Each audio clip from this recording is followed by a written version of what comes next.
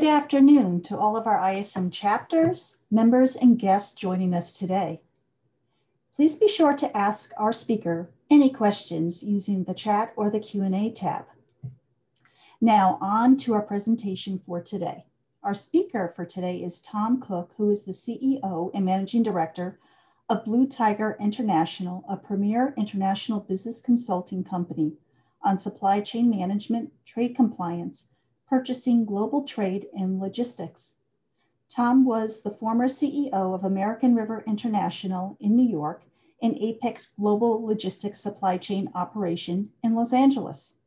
He has over 30 years of experience in assisting companies all over the world managing their import and export operations. He is a member of the New York District Export Council, sits on the board of numerous corporations, and is considered a leader in the business verticals where he works. At this point, I'd like to turn the program over to Tom. Thank you, Kathy. Thank you all for attending and participating. And keep in mind that anytime you have a question, you're welcome to raise your hand and interject. The more interactive we make the meeting, the better that it will be. And again, I'm here to serve you. So whatever you have as a question or a comment, please feel free to jump in. So as Kathy mentioned, the background, we're consultants in various topics around management and various topics around supply chain. And in our management training sessions that we have, this whole subject of how to make better business and personal decisions always comes up. So it's been a study of ours as a business model for a long time. So I wanted to thank Kathy for setting up this event. All the ISM chapters that she works for is lucky to have her. She does a great job at coordinating these events and bringing, what I think is pertinent subject matter to the membership. And also Lindsay Dinney of my organization for structuring and taking the time to set this event up. So the agenda for today is to discuss an overview of decision science and talk about it as both an art and a science and frame the parameters that we're going to talk about. Its aspect relative to business applications. We're going to get into a conversation about emotional intelligence, which has a very direct impact on the making of decisions. The use in strategic negotiations, and obviously all of us in global supply chain are involved in negotiations all the time. And then closing with best practices. At the end of the day, what I'm trying to accomplish is for you to think through the decision-making process to ultimately be better at it. So when we do these webinars in the subject and we do it specific to a group of people, we try to orientate the conversation to the business vertical that they're in. And obviously, as this is a supply chain organization, this is where the focus of this conversation is on supply chain, procurement, and general management purposes. Part of the premise that we work on is that thoughts create a mindset. Mindset leads to decisions. Decisions lead to actions, and all actions have consequences. And the obvious is that we're looking to create positive consequences as compared to negative consequences. But as we get into the conversation about fear and decision-making, we'll see how the thought of negative consequences influences our decision-making process.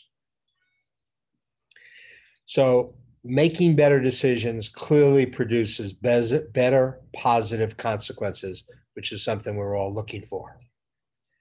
Decision science is, by definition, is a collaborative approach involving mathematical formula, business tactics, technological applications, and behavioral sciences to help senior management make data-driven decisions. Decision science management is making better decisions in business. And if we're able to make better decisions in business, it falls over into our personal lives. If we get better at it, it will have both an influence in our business model as well as our personal circumstance. It achieves better and more desired results, and it allows us to have an easier time in our business and personal responsibilities. At the end of the day, it leads to more fulfilling and successful careers and personal lives when we can consistently not 100%, but raise that bar maybe above 90% of making better decisions. So what qualifies us to talk about this is not only because of our tenure in management, consulting, and training, but very specifically, we designed and made classes for Stony Brook University on Long Island and their graduate and their senior program. We've also run a number of management programs for the American Management Association, which is the largest corporate training organization in the world relative to making better decisions. We also do work for the National Institute for World Trade. And over the past 25 to 30 years, we chose to study the subject so that we as an organization would make better decisions, and also the companies that we influenced and taught would also be involved in making better decisions. So appreciate the fact that decision science management and that whole concept has two basic sides to it. One side is the science side, which is what we're going to talk about, is quantitative. And the art side, which is more of the emotional, personal side, which is what we refer to as qualitative. The scientific side is process and data driven. It uses very traditional scientific methods, and some people refer to it as pure and absolute mathematics. But all those things require a substantial flow of information. Being the more informed we are, the better we can draw down on algorithms and formulas that make for better decisions. The art side of it, which happens to be where most of us make our decisions from, come from our experience, our intuition, our general sensibilities, our emotions involved, and also preconceptions. And appreciate the fact that most of us, whether it's conscious or subconscious, already have a significant volume of preconceptions, okay, and anticipated results, which we've learned over time came from certain decisions that we made. So we're, pre-allocated to those circumstances. So at the end of the day, when you ask the question, if it's both an art and science, which one works better? So there's a lot of implications in both of these areas.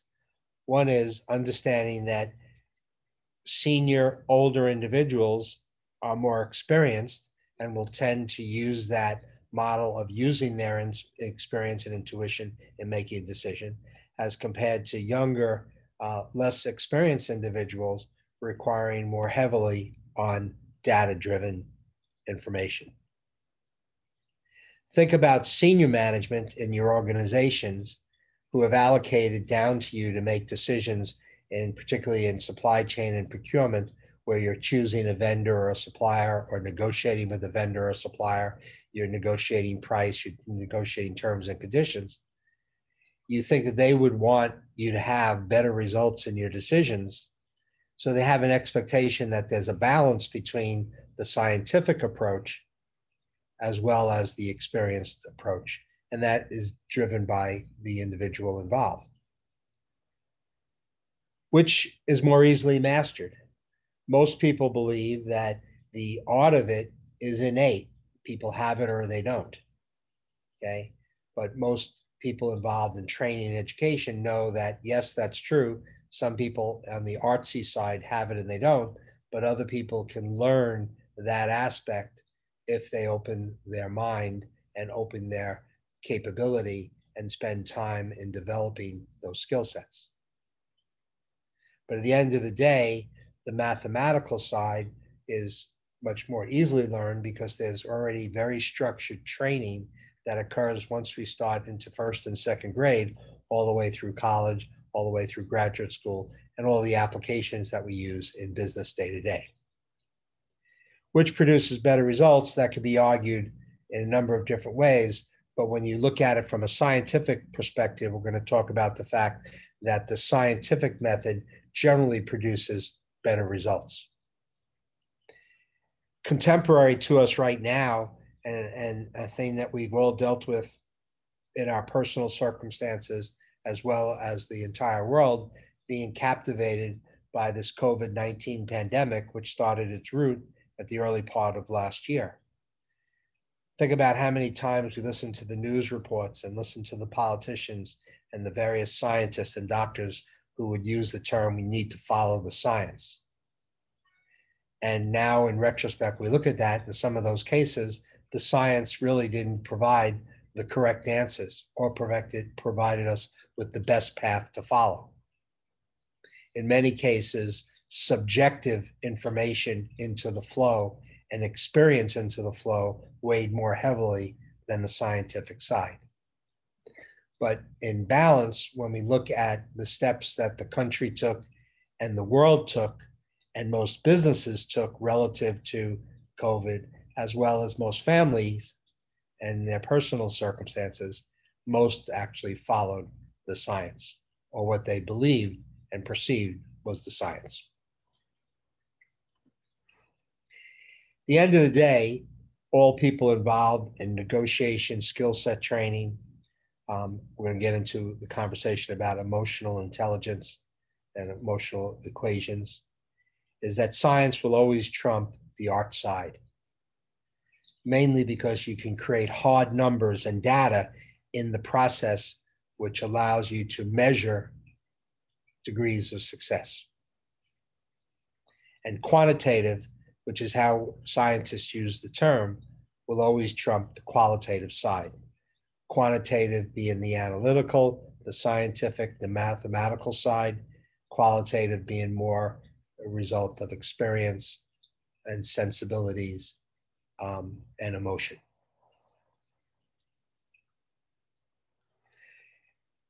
As individuals, we are trying to make better decisions and using both this art and science to the approach, but we have things that interfere and conflict with us.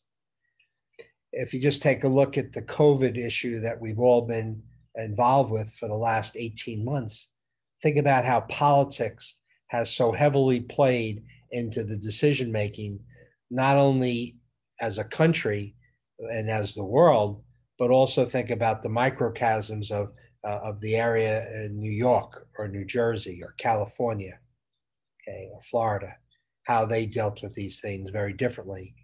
And it was brought into the equation, whether that was right or wrong. People's agendas can't come into play. Circumstances not under our control, and particularly the COVID problem, clearly demonstrated things that weren't under our control and things not easily influenced. The ability as humans to be and have certain errors and mistakes and faults in our process and who we are. The fact that information becomes interpretive, and we all know at the political level, a tremendous amount of spinning occurs on things that have happened, or a reinterpretation, or a different historical perspective, or a different sensibility of the chain of events and what caused it and what happened. And at the end of the day, most people involved in all aspects of business and life, and particularly in negotiation, particularly in our business and supply chain and procurement, where we're always trying to establish a consensus and a compromise in order to get where we want to be. In quantitative versus qualitative analysis, we have structured data on the quantitative side, statistical analysis, objective conclusions, surveys, experiments that we can rely upon. Again, referring back to the COVID, think about the Moderna, the Pfizer, the Johnson & Johnson, the amount of time they had to put into the experimentation process to validate that, in fact, the product was going to be safe and would ultimately work on our behalf. And as we know in the short term, that has been reasonably successful. As compared to the qualitative side, where it's unstructured data, summaries are drawn, conclusions are drawn based upon that. subjective conclusions based upon interviews, focus groups, and observations. Quantitative variables rely upon the amount of data that's involved in making a decision.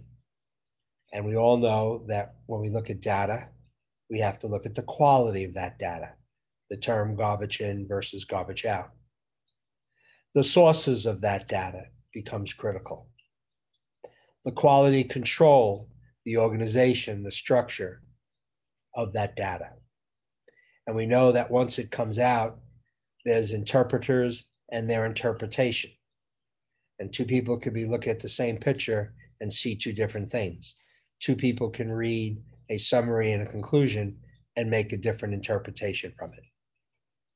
And then we have the contemporary view, and a lot of that has to do with the age of who we are, our experience, and where we are in the packing order, either in our home on the personal life or in the business, in our business model. Also appreciate that impacting the whole concept of decision-making is the media itself, particularly when we're watching TV, we're on cable news networks, we're watching the news reports on TV, we're listening to the analysts, and also think about the internet and think about how quickly, if somebody makes a statement to us, makes a presentation to us, how quickly we can Google it to see the validity of what they're saying and the honesty of what they're saying. Okay, it can be done instantaneously, whereas we all know years ago it took a long time to validate. Today you can validate in moments. The information access of being able to go everywhere in the world electronically, instantaneously. The speed today continues to increase, and it really is instantaneous. Computer collation, assembly, analysis is unbelievable, the search engines that we have access to. Most of us are very familiar with Google. Advanced algorithms that exist. The training of science technicians and applicators are so advanced today. That's one of the reasons why the COVID immunization program took such a rapid pace and made historical advances so quickly, was because of how quick information can be done and collated through technology. Qualitative variables, the emotional side of the issue, the sensibility side of the issue, is we're all individuals and we bring our individual persona, our individual mindset, and our individual preconceived notions to the table every time we come involved in making a decision. There's always an agenda that people have. And it's not to say whether that agenda may be bad or good or positive or negative, but it's an agenda. The sources of where we get our information from, as stated previously, makes a huge impact.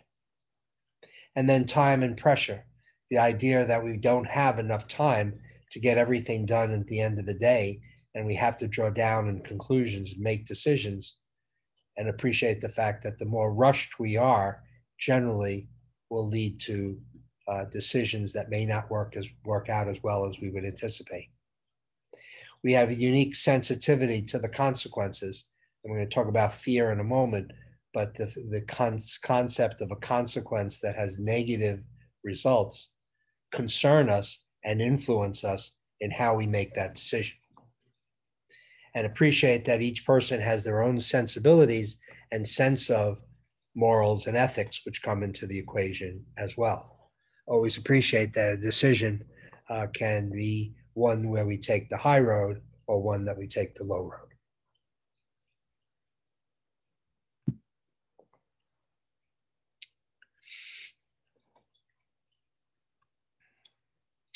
So I wanted to give you simplified examples of quantitative analysis, particularly as it relates to the decisions that we might make in supply chain and in procurement. So this is a very simplified approach to quantifying a decision around choosing a particular supplier. In this particular case, and these are drawn from real examples, is a company is looking at 4 different companies to provide its corporate printing services. So down the left side, you see the companies Ricoh, HP, Minolta, and Canon are the 4 companies that are being evaluated. Across the top, you see that the people making the decision made a decision that they're going to look at the variable of price, the variable of customer service, the copy options that are available, the maintenance program that's being offered, as well as the buyback program that's being done. And on a scale of 1 to 5, they just assess how that company is, okay, in that particular area. So as you can see, if you just look across the top, Ricoh in the area of customer service on 1 to 5 was a 5.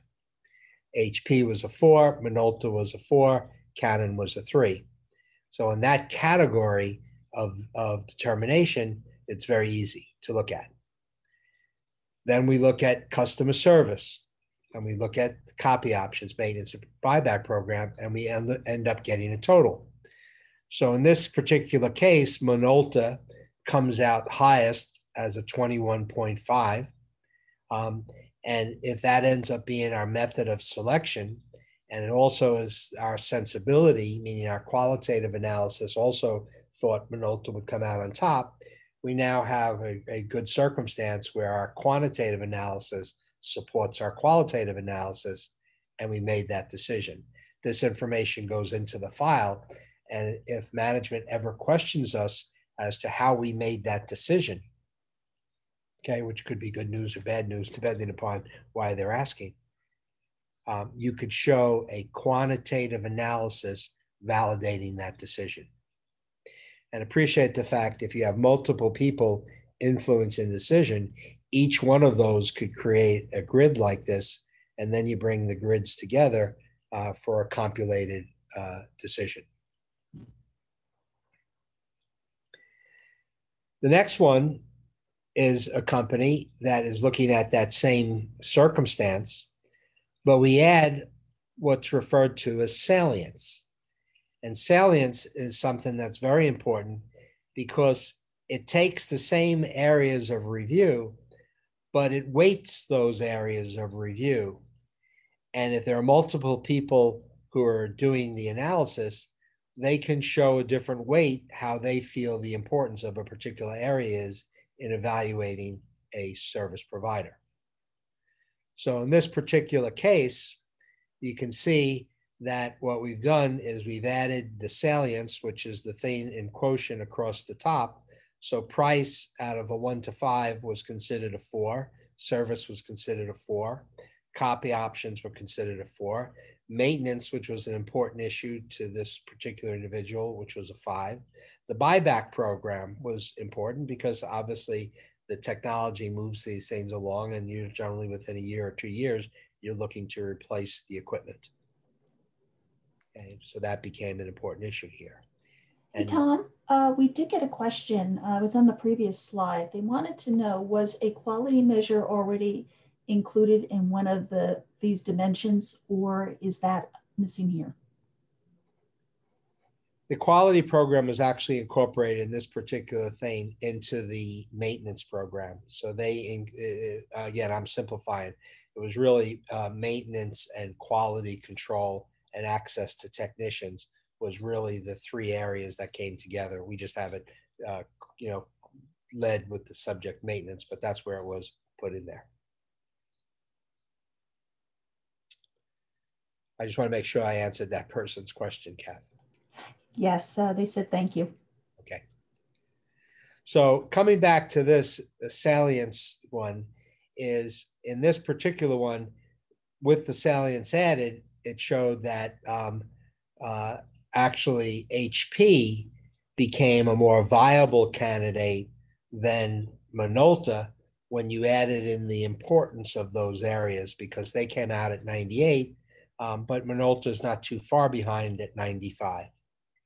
So it could cause you to reduce the list to 2 and go back and review it again to see whether or not one or the other comes out on top when they're the only 2 doing it. But it gives you the ability to create a quantitative analysis in justifying the decision that you made to go with a particular company, service provider, or supplier. Okay. And again, the point that I want to make is that if our sensibilities, meaning our qualitative concept, supports what we find out by the numbers, then that's a really good situation to be in.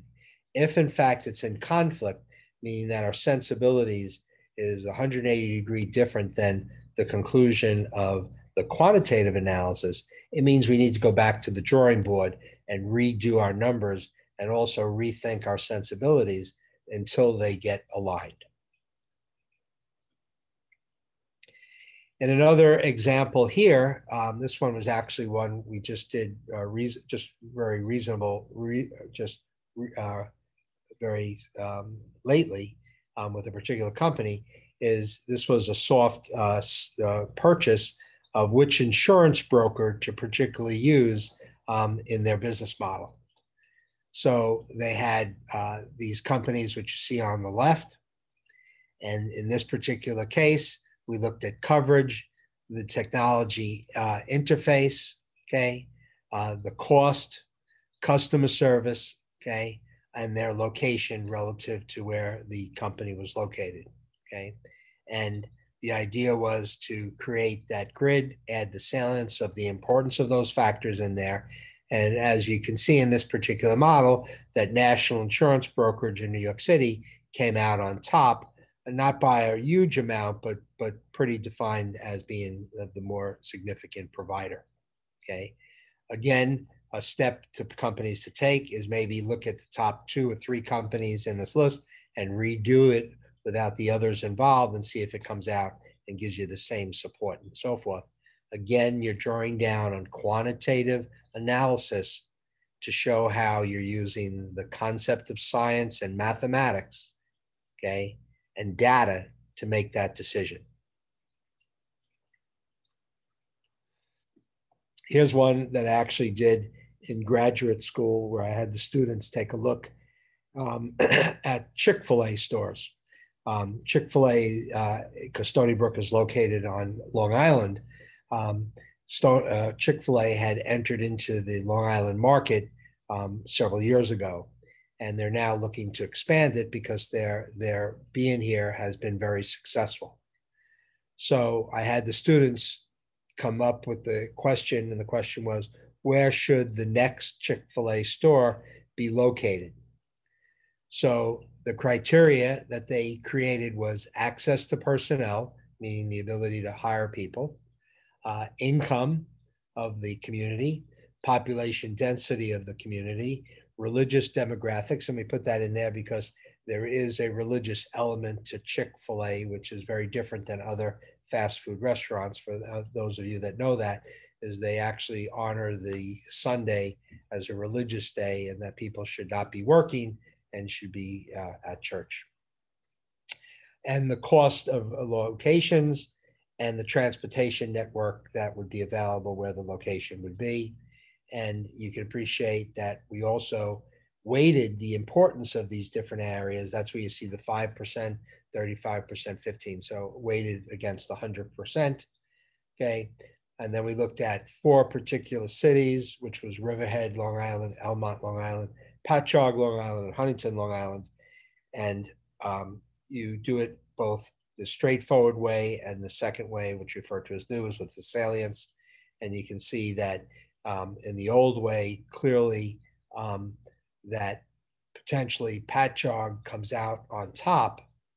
But when you add salience, into that mixture, then Patchogue actually still remains on top. And that's a good thing, which means that the combination of just a choice by using metrics, and then when we add salience to it, that both show that the choice that we're making works in both cases. And if our general sensibility, our emotional side of the equation, and our experience side chose Patchogue as well, then that match makes it a really good fit, that the quantitative side of analysis, supported by all this math, metrics, and science, falls in line with our own sensibilities as well and our experience. And that's really a good place to be. So we want to see it aligned, that our quantitative analysis and our qualitative analysis matches. When it doesn't, it means we need to go back to the drawing board and do both again, do the metrics again to make sure that we did it correctly.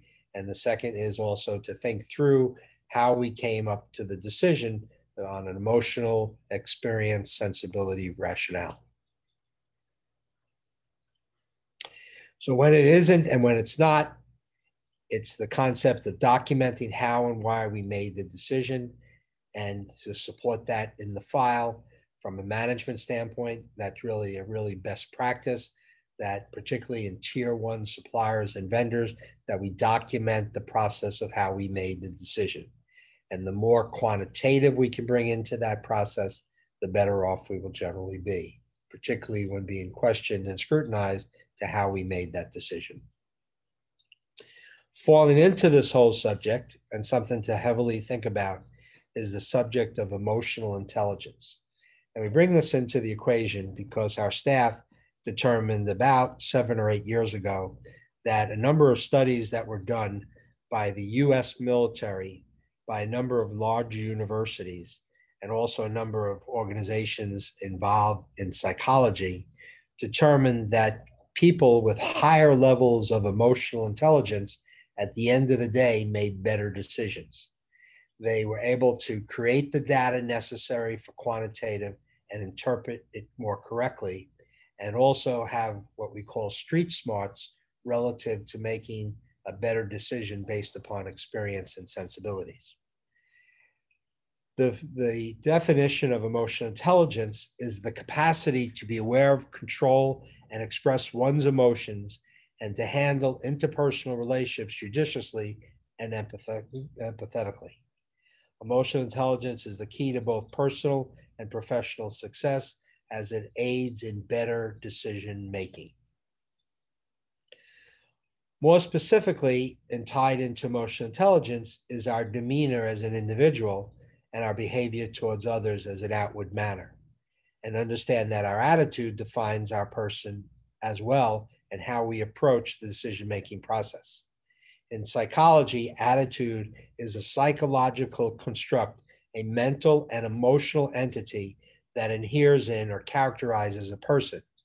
They are complex and are acquired state through experiences. Comes back to that qualitative side of decision-making. Both EQ capabilities add to better decision-making. I wrote a book of the 20 that I've put out there now.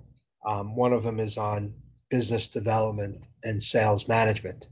And I have a section in there because one of the things that's been proven as well is that people who have high degree of emotional intelligence actually can sell better than those that don't. So I want to spend a little bit of time of some things I pulled out of that book discussing this, because this is something that you all need to strive towards and try to develop. EQ is the distinguishing factor that determines whether we make lemonade when life hands us lemons, or whether we spend our life in bitterness. Emotional intelligence is the distinguishing factor that enables us to have wholesome, warm relationships or cold, distance ones. EQ is the distinguishing factor between finding and living our lives, passions, or just existing. In the business world, I believe that emotional intelligence is the major factor of differentiation between mediocre managers and leaders and great ones. In the business world, however, so much of our emphasis has been placed on intellect. It has all been on IQ and analytical, factual, and measured reasoning power that IQ represents. Make no mistake, intellect has proven invaluable to drive success in business and life. Financial decisions based on analytical details, sound strategies based on facts and data, and processes and procedures based on review and analysis are all critically important. But experts who study this subject matter all agree that emotional intelligence also connects to better decision-making when a robust intuition is part of a person's makeup. Making the point that while a lot of this is innate in an individual, it is also something that can be learned and developed. So to further understand this, there are a couple of examples here that we can look at. The first is that these are definitions, is understanding that the job is not just thinking and doing, but get others to think and do, particularly for managers. Seeing yourself realistically and getting others to be more honest with themselves and with the world, and always appreciate that we enter discussions and the negotiation process a lot of times dishonestly because we don't put everything out onto the table, nor do we approach the subject from what I refer to as the high road. Getting others to be their very best, again, particularly from a management perspective. Learning the relationship between thinking and acting, imagining, creating, believing, and living. Recognizing that everything is connected directly and indirectly. Being able to connect the dots to conclusion. And remembering that everything needs closure and that the timing of this is critical. Understanding that articulation offer separates us, the good from the best. Recognizing that perception is often reality and knowing when it's not. Learning how and why people behave the way they do, and studying human nature. For those of you involved in wanting to make better decisions, particularly in the negotiation process, I can tell you for sure that the more you understand about human nature, the better you will be able to negotiate and the better you'll be able to make better decisions. Seeing the big picture and also paying attention to vital details, learning to focus, recognize that health is everything, physical and emotional, learning to command but be respectful, listening well, understand that business is business and that personal is personal, learning to know when they are the same and when they are different. The whole COVID experience that every one of us has gone through has really melded the issue of business and personal more so than it ever has in our history. Being street smart, a lot of people refer to as a high degree of emotional intelligence of people who are street smart. Recognizing when to be patient and when not to be, being more responsible and less fair, showing common sense, intuition, and realistic perspective and forthright demeanor, all of which are virtues. Being honest, considerate, direct, and no nonsense. A lot of people have difficulty with those last 3 points: considerate, direct, and no nonsense. Being traditional, contemporary, and futuristic, always influencing in a positive way, realizing that stimuli influence mindset, beliefs, which causes thoughts, which influences behavior, which causes actions that influence results. We generally choose our stimuli, the beginning of how we perceive and ultimately influence the world. And I appreciate the fact that I opened up by saying the whole idea is that our beliefs turn into actions, and those actions turn into how we make decisions. Not sweating the small stuff, approaching every day with a positive can-do mindset, compromising everything except your values, creating win-win scenarios, extremely important in negotiation, reducing your emotional highs and lows to much more of a steady demeanor, taking well thought out risks, knowing when to exercise passion and compassion, knowing when to delegate, mentor, and lead, and always being grateful and living every moment and day as a gift, particularly after coming through the last year and a half. So another factor that comes involved in decision making, and when you really peel back this onion, this is a very important part, is that fear is a huge factor in decision making that causes bad decisions. Because there are consequences that can happen. And what we're concerned about is negative consequences. And that will directly influence the response that we put into place. Where does this all generate from? It's very interesting, again, when you peel back the onion, that we all have in our brain a little walnut-sized area called the amygdala. It's an almond-shaped group of neurons in the medial temporal lobes of the brain, which plays a central role in the processing and memory of emotions, especially fear.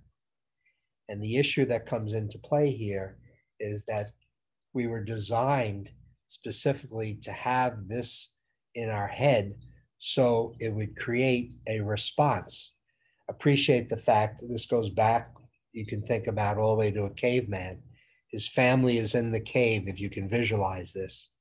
And he walks outside the cave, and there's a bear, a grizzly bear, one that could hurt him and his family. That emotion of fear comes right out of the amygdala, and in our body, it sets off a number of processes, okay, through the transmitting of various chemicals, which then tells us that, well, are we going to run or are we going to fight this thing?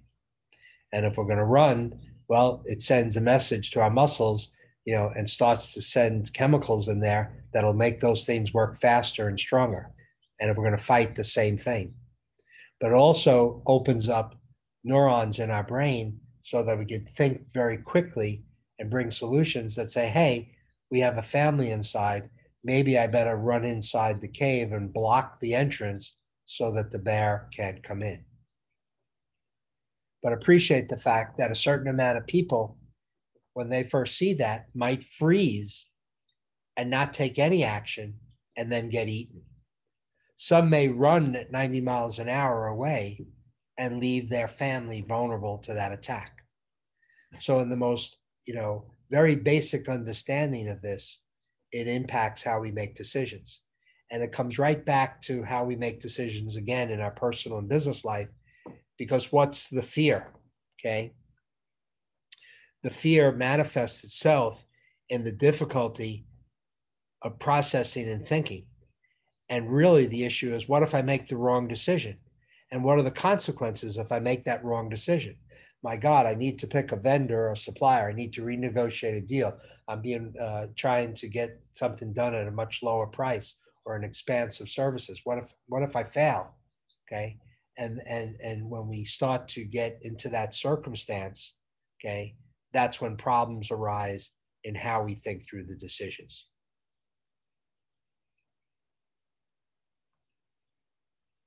Fear creates stress, direct relationship, which tends to cause us to make bad decisions or no decisions at all. We freeze. It inhibits our ability to clearly think responsibly. And fear also produces a lack of confidence. And generally appreciate the fact when management sees that, okay, they're not going to react very well. So how do we deal with this?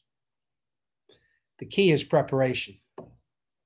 I came out of the military and I was in special ops, and appreciate the fact that in special ops, we're only at the time 18, 19, 20 years old entering into these military programs. And now we're going to be in a combat situation. Just appreciate the amount of fear that you would have, particularly with the consequence that death is on the table. But how do we beat and get past that? It's through preparation. We go to special training camp, Camp Pendleton in California, where we take 8 weeks of highly experienced training, and we are subject to every type of scenario that could possibly happen, training us and preparing us for that circumstance. So when it actually happens, I would tell you, because I was there, is that you still have a certain degree of fear, but you also still have a confidence that you're going to be able to get through it. So preparation for anything is the most critical aspect of not allowing fear to influence heavily your decision-making process. Part of preparation relative to a business standpoint is mining, is developing resources and practicing what you need to do. And from that, a confidence is developed, which gets you over that hurdle of fear.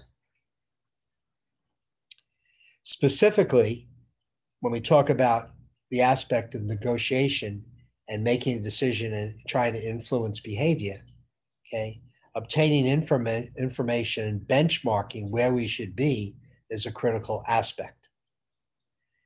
One of the things that Kathy and I talked about as another potential webinar, because we do a lot of work in RFP management, request for proposal management.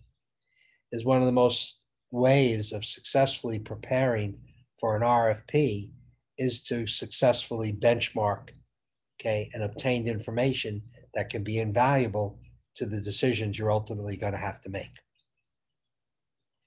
Creating an approach and a strategy on how you plan to approach a decision, and then also creating a contingency or a plan B. And then creating time in the process to properly review and prepare, evaluate, and analyze that information so that you're more greatly informed and you're now more prepared to enter into that negotiation or that decision so the results come out better. In obtaining information and benchmarking, more specifically, it's a choice we make every day. Do we see the salespeople of potential vendors or we don't? The general tendency of procurement people is not to see as many salespeople as I believe they should. And I represent in a lot of the management training programs for procurement professionals that you should spend as much as 8 to 10% of your time.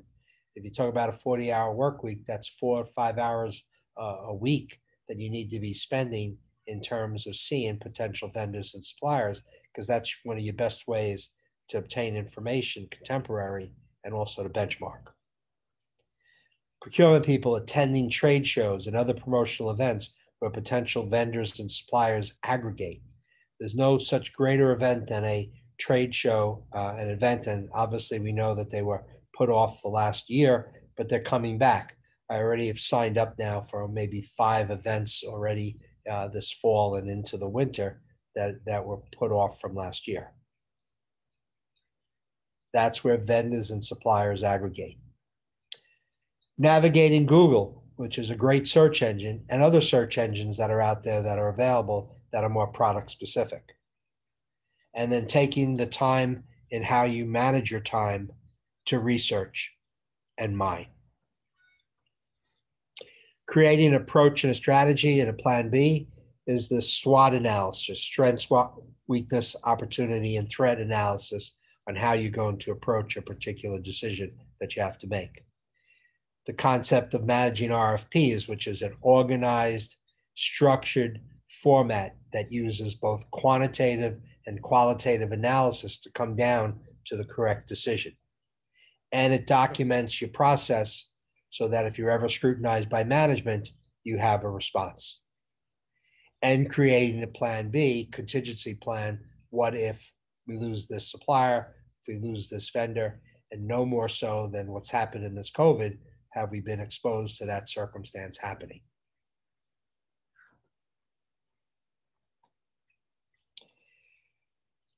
Negotiation strategies, creating a negotiation strategy, which will be modified depending upon each party that you're negotiating with and the individuals involved in that party.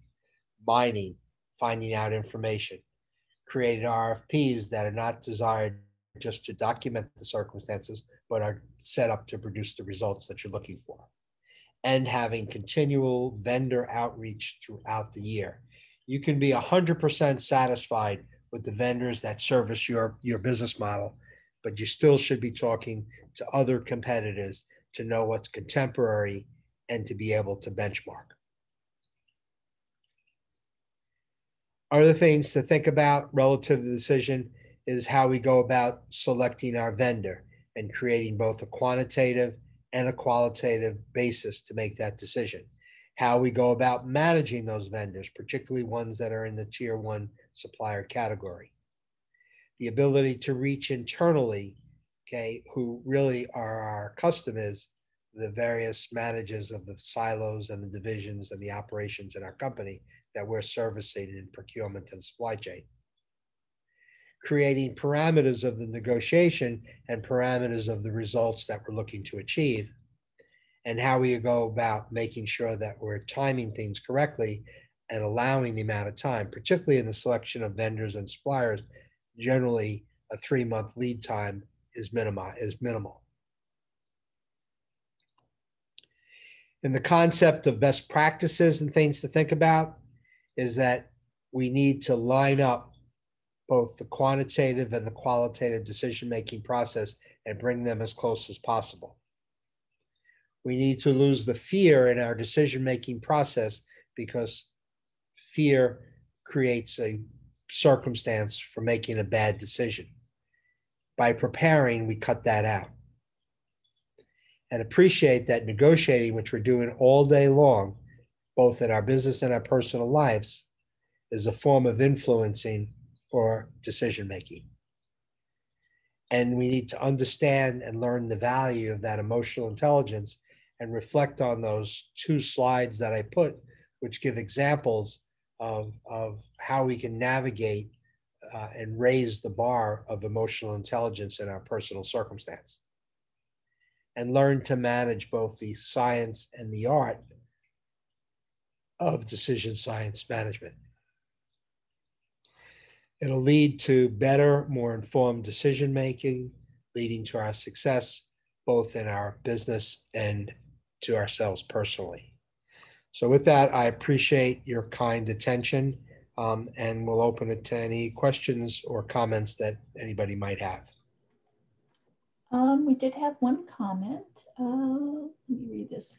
Procurement professionals are generally risk adverse, especially in larger organizations, and understandably so.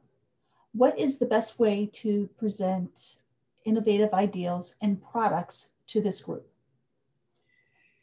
I keep a turtle on my desk, and the turtle reminds me of something, which is that the turtle, in order to live, has to stick its head out of the shell, and it has to stick its tail out of the shell.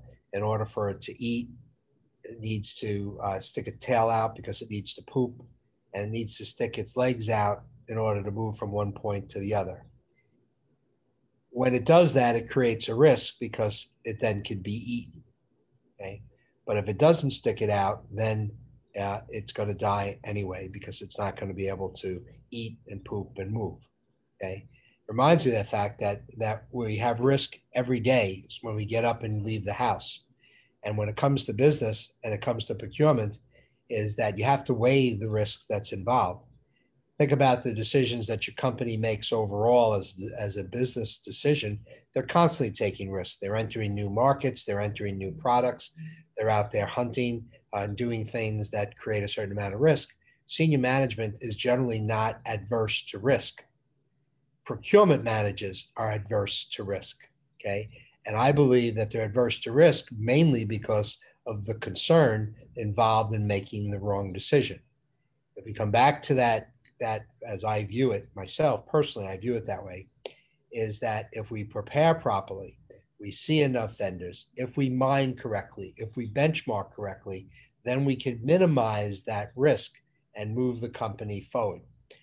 In the work that we do as a consultant in supply chain management, when we look at procurement, we'll see vendors and suppliers that have been in place for 20 years, 15 years, 10 years, never being seriously challenged on price, service, technology, aggressive areas of value add, okay? And people get comfortable and complacent in procurement in those circumstances.